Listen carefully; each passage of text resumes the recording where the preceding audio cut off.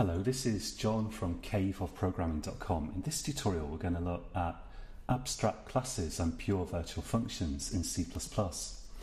So sometimes you want to create a class hierarchy and you want to have a base class which it doesn't make sense to instantiate. So for example, imagine that you're going to create classes representing different kinds of animal, like dog, cat and so on. There are reasons why you might want those to derive all from the same base class. After all, dogs, cats, giraffes, they are all types of animal, so it makes sense to derive them all from the same base class, which we could call animal. But there's no sense in actually instantiating an animal. So we can have dogs, actual particular dogs, but we can't have just an animal. In the real world, we can't have a thing walking about that's an animal and isn't a particular type of animal. So it doesn't make sense to instantiate this animal class. Let's make dog derive from animal, but it does make sense to instantiate dog. Now, for that purpose, we have abstract classes.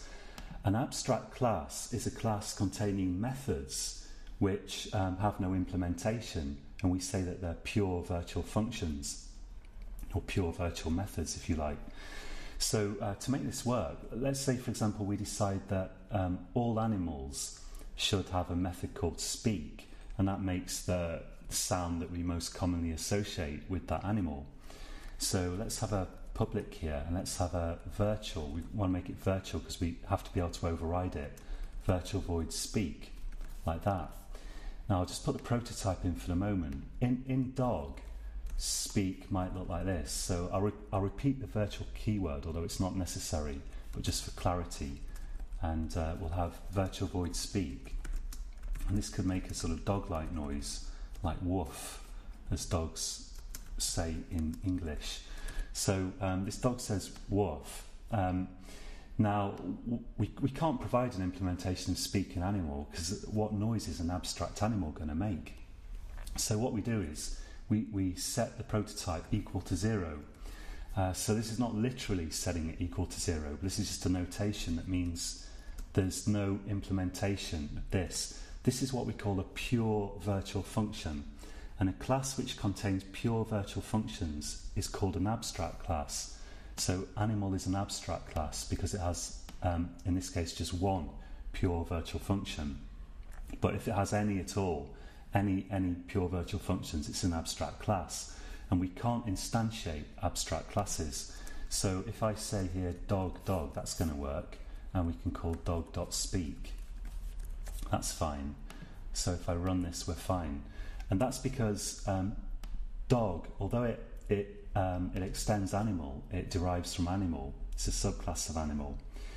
It provides concrete implementations for all of the pure virtual functions that exist in animal.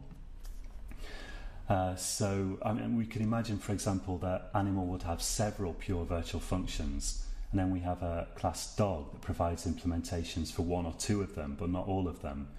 Dog would then still be abstract. Then if we have a class which derives from dog, like for example a class called spaniel, which is a type of dog, and spaniel finishes the job of implementing all of the pure virtual functions in animal, then we could instantiate animal. So you've got it in your class, you've got to implement all the pure virtual functions if you want to be allowed to instantiate it. So what we can't do here is we can't do animal because animal has pure virtual functions there. And if we had another pure virtual function in here, like virtual void run equals naught, now we can't even instantiate dog because yes, dog provides implementation for one of these pure virtual functions, but not all of them. So dog is now also an abstract class, and we could go on. We could say class Labrador public, and then we could have pure. We could implement. Well, we've already implemented speak. If we make Labrador a subclass of dog, we've already got an implementation of speak. We just have to have an implementation of run as well. to make it complete. So we could say here, Labrador running. So now dog is an abstract class, animal is an abstract class, but Labrador finally finishes the job of implementing all these pure virtual functions so we can instantiate it. So I can't instantiate dog, this gives me errors, but I can say Labrador, lab, let's say, and we can say lab.run, lab.speak. We've got implementations for everything there. Let's just save this and run it, so that works. There are other reasons why you might want to do this, besides the fact that it just makes sense to have some kind of abstract class. If you've got lots of different kinds, lots of different examples of some kind of category that exists in the real world or in programming, like an animal, like a machine, you've got lots of different kinds of machines. It makes sense to have them all derived from the same base class, because machines like cameras, cars, computers and so on, they're all types of machines. So if you want to represent them in your program, it would make sense that they all derive from the same class, which we could call machine, because they are all types of machine. And this pure virtual function mechanism, it gives you the chance on the one hand to force all your machines to have particular methods that they implement. It also enables you to stop people instantiating machine, because if it has any virtual void, pure virtual methods, then we can't instantiate it. It's an abstract class. But besides that, it has other uses as well. So we can't create an array from animal. If we try to do this, like we call this animals, then we can't do that, because when you create an array of objects, that actually runs the constructors of the objects. Like if we give, let's give Labrador a constructor here, Labrador, and let's say new Labrador. So if we create an array of Labradors, Labrador, like this, actually I missed out the kind of number there, but take it from me that this wouldn't have worked anyway. Let's call it labs and put in 5. So we've got 5 Labradors. That is going to run the constructor of these 5 Labradors we see here. So for that reason, you can't create an array of animals, because we can't run the constructor of animal, because it's an abstract class. We can't instantiate it. We can't run the constructor. But if we could create a vector of animals, but it wouldn't be any use. We couldn't add objects to it. That wouldn't work either. But because we can't run a copy constructor or anything like that. But we could create an array of pointers to animals. So we could say animal pointer. Let's try to get this syntax right. I think this is what we want. Animal pointer animals 5. That's going to compile. Let's just check that it does. So that's fine. And then we could say, well, if I move this Labrador code above here, now any concrete class that derives from animal, any subclass of animal that has implemented all the pure virtual functions, we can now add to this. We can now add a pointer to that, to objects of that class, to this array.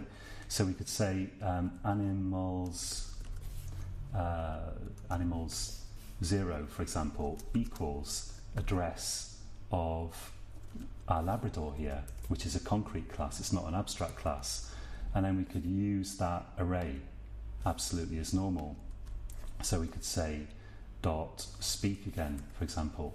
So that works. So again, there's another advantage there, in that you can create, if you've got a bunch of different subclasses that all derive from the same superclass, you can create arrays of pointers to the superclass, and you can put all kinds of subclasses in there.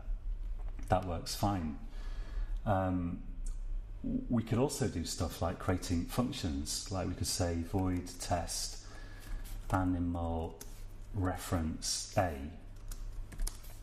and let's call a.speak like that, or maybe a.run just for variety, and then we could call test and we could pass in lab there.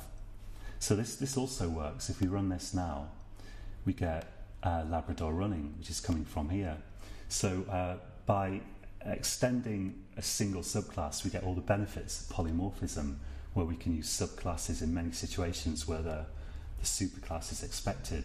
Okay, so that's it for this tutorial. By the way, we're going to look at an excellent example of this in the next tutorial when we look at functors. Functors. I'm not really sure how to pronounce that. Functors, I suppose. But for now, if you want an exercise here, then I'd suggest indeed creating some little class hierarchy. It can be 2 or 3 classes deep, just as you like. Verify that you can't instantiate abstract classes, you can't create objects from them, and that you can instantiate classes if you subclasses if you then implement all the pure virtual methods, and try creating an array of the superclass as well, the abstract superclass, an array of pointers to it, I should say, and try adding your various subclasses, pointers to your subclasses, pointers to objects of your subclasses, I should say, to that array, just like I've done here. It's worth verifying that you can do that. You could try this as well, passing references to subclasses to a function where you've got a reference to the abstract superclass. It's worth trying all these things out, and you might be able to think of an interesting use for that. For example, if you were writing games, you could have an abstract class that represents a sprite, a thing that moves on the screen, and then you could implement all kinds of concrete types of sprites, spaceships, asteroids, whatever, and then add them to that array. So that would be a common thing to do in games programming. Okay, so until next time, happy coding.